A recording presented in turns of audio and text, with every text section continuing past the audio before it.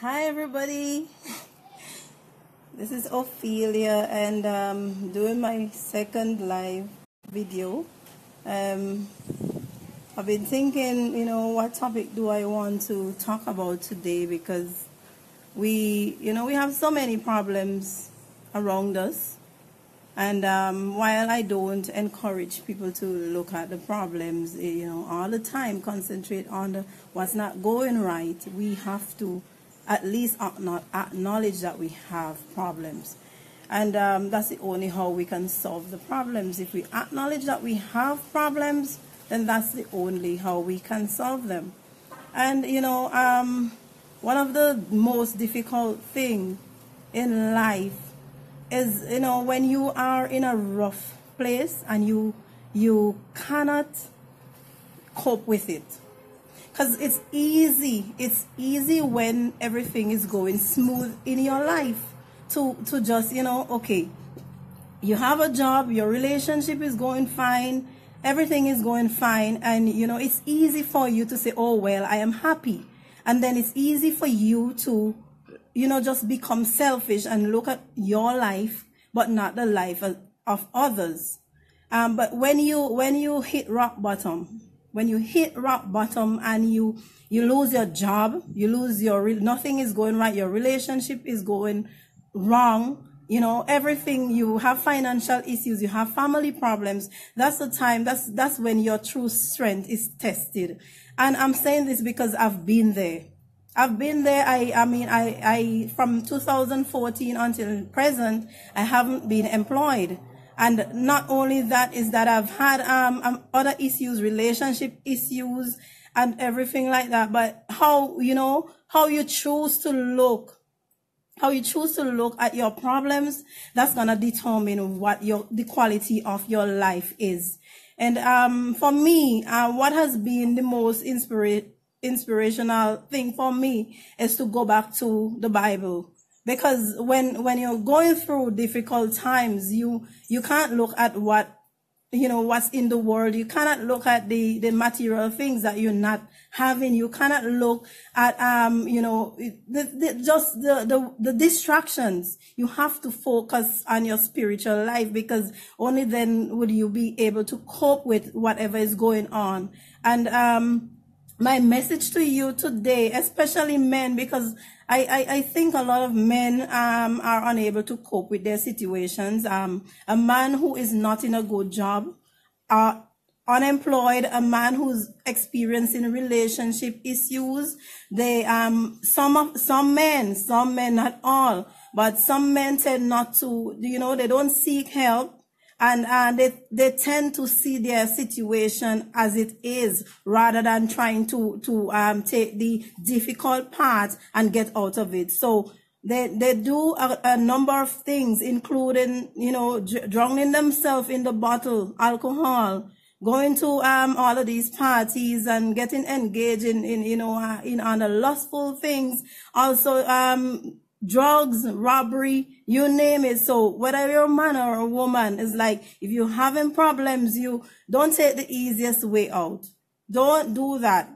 You might think, okay, doing drugs, smoking weed. Well, some people, marijuana has its medicinal effect, value, but smoking is definitely a no-no. Smoking is definitely a no-no. It doesn't matter what you're smoking. Smoking actually affects the lungs. We were never meant to take things into our body that destroys it. So you're going down the wrong path if fighting, planning revenge for somebody who did you something, killing one another. All those are weak. It is, you might say, okay, you're not brave to destroy someone else's life. You're not brave to go and do a robbery. What is brave is when you take the difficult part and say, you know what, I am going to make myself, just improve myself, but I'm going to do it the honest way. And it goes back to the Bible. It goes back to the principles that I have been taught as children. You be content with what you have. Don't look at what other people have, because sometimes you don't even know how they're getting it. So don't look at what other people have. concentrate on building yourself and doing it the right way.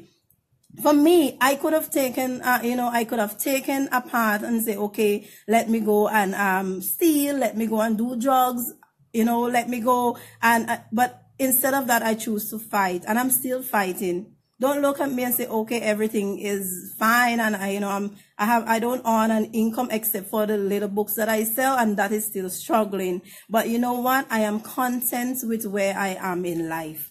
And it all starts in the mind. It's not what happened to you, It's not what happens to you. It is how you view your life and how you decide to make something out of yourself. And what you have to do, what I encourage a lot of people to do, is to find your passion. Find something that is going to spur you on every day. Find your passion. My passion is helping others, because when I help others, I help myself.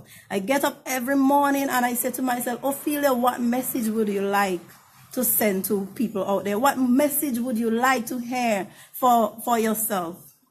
Find something that you believe in. It doesn't matter who else.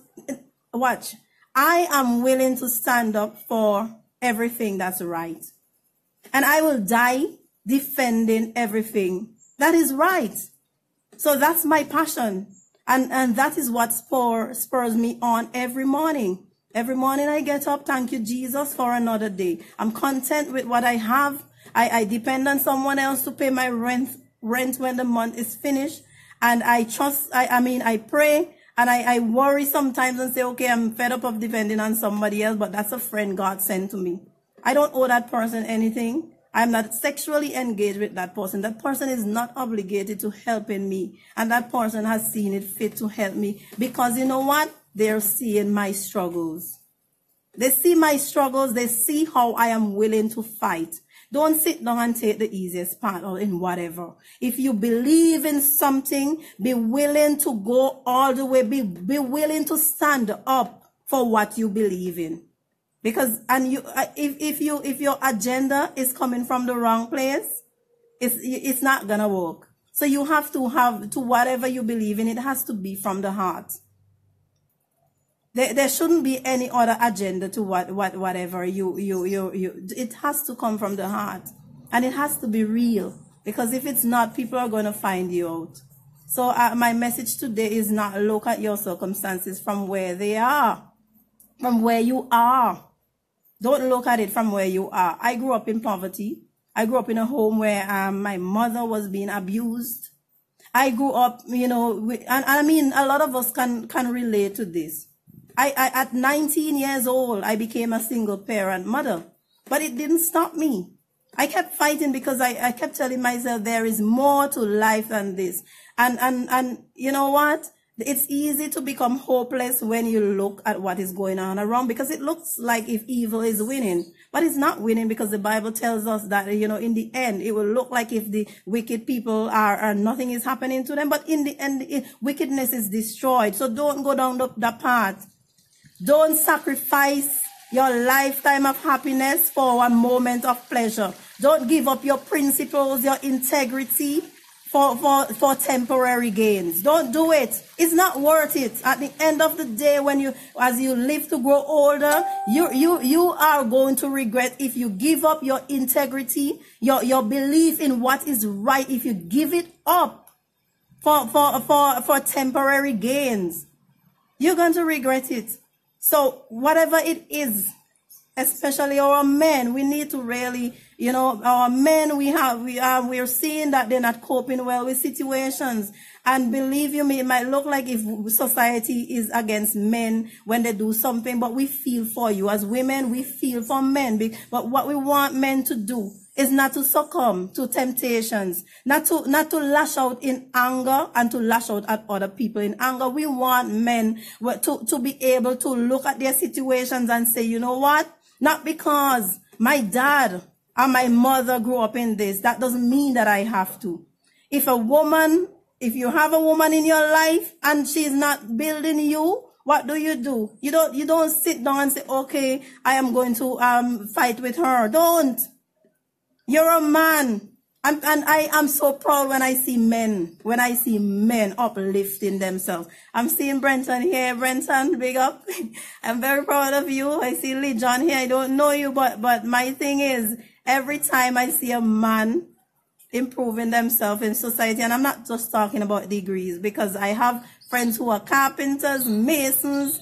As long as you are willing to work, I am proud of you.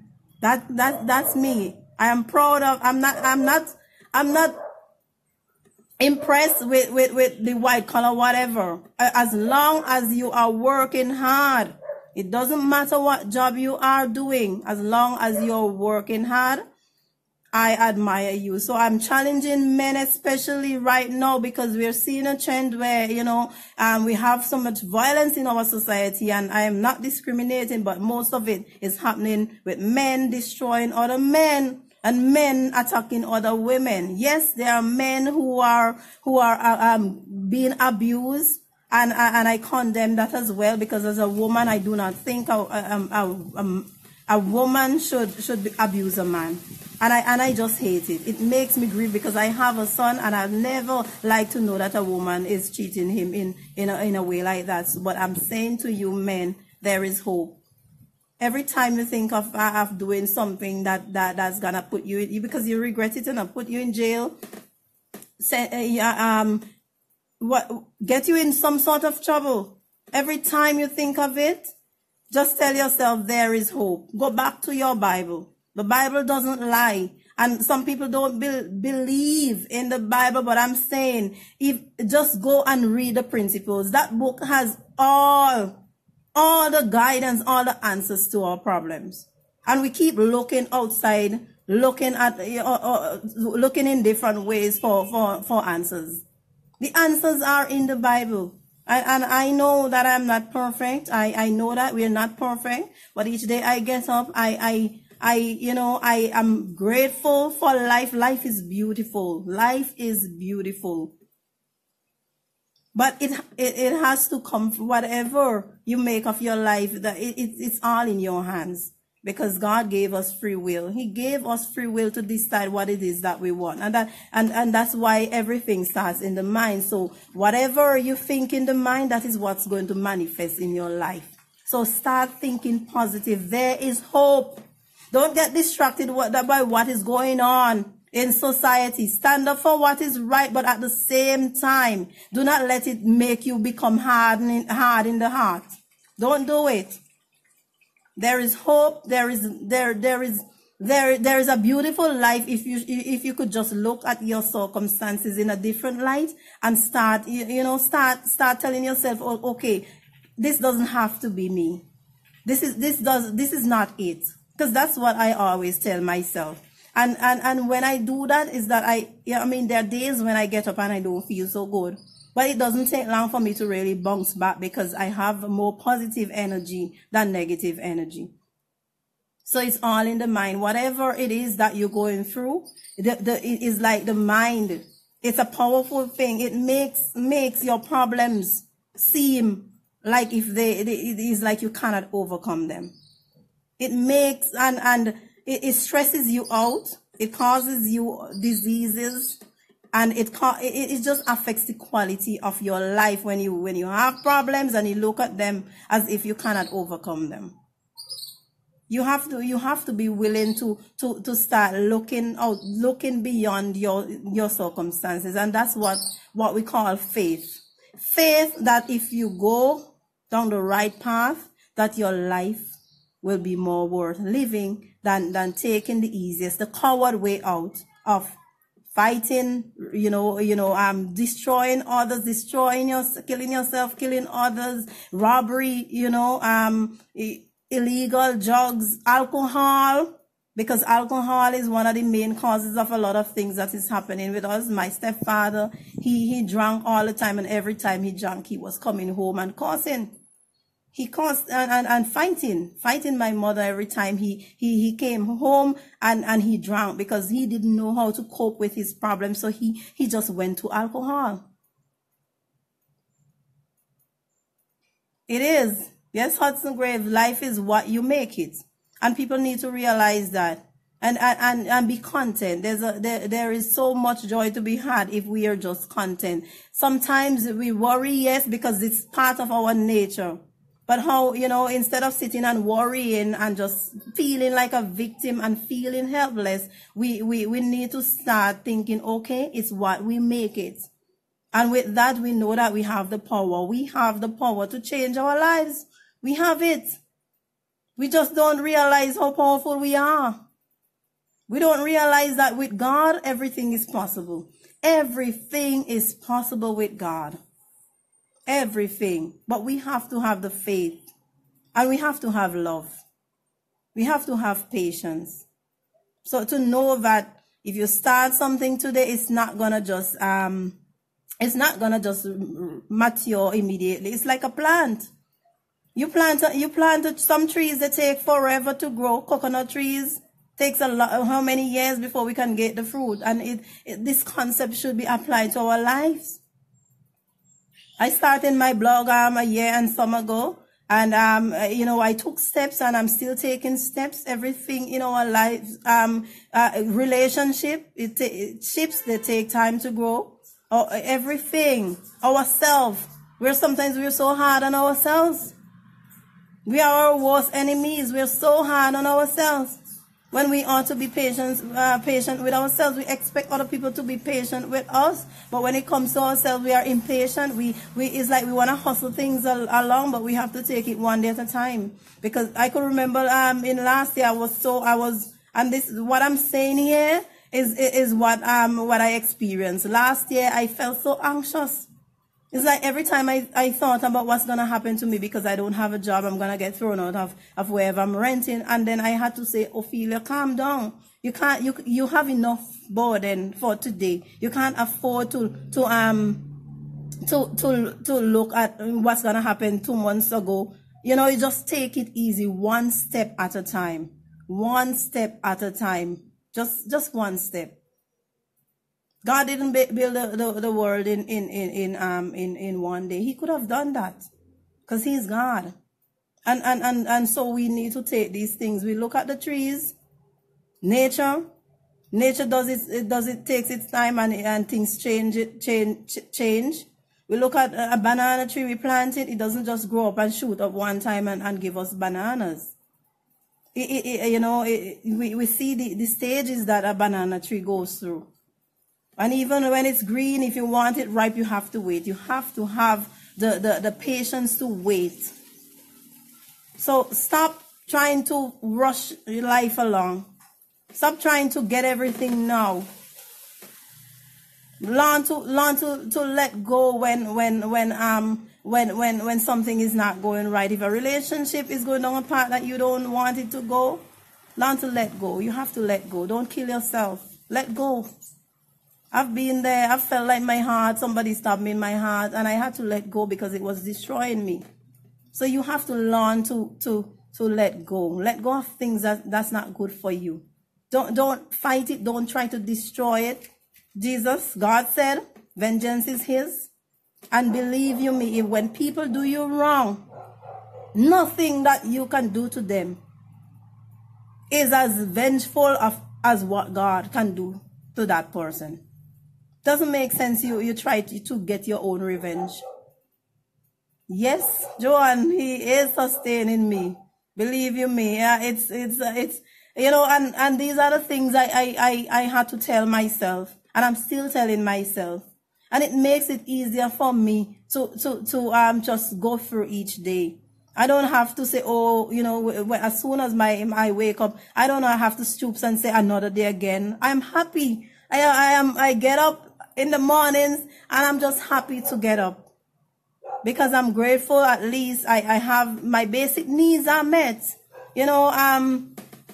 My basic needs are met. I have food, shelter, I have clothing, and they are met. And that's another thing I want to get into. I know this video is long, but people just come listen and go. That's okay. But I think in terms of our control over our lives, because I think one of the things that make us really unhappy is when we are having financial stress. And if you're in a job, I'm saying to you that you live within your means.